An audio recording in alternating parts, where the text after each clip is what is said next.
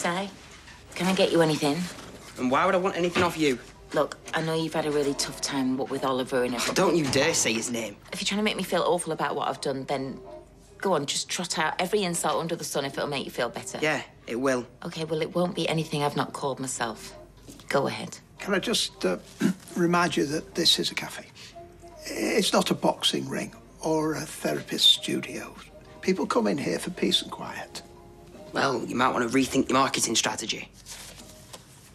I am asking you politely. Oh, mind your own business. This has got naught to do with you. Hey, that's over the line, way over the line. Bear in mind that you're a young man now, Simon, and it would benefit you to act your age. However angry you are, converse maturely, rather than throwing insults like a child throwing a tantrum.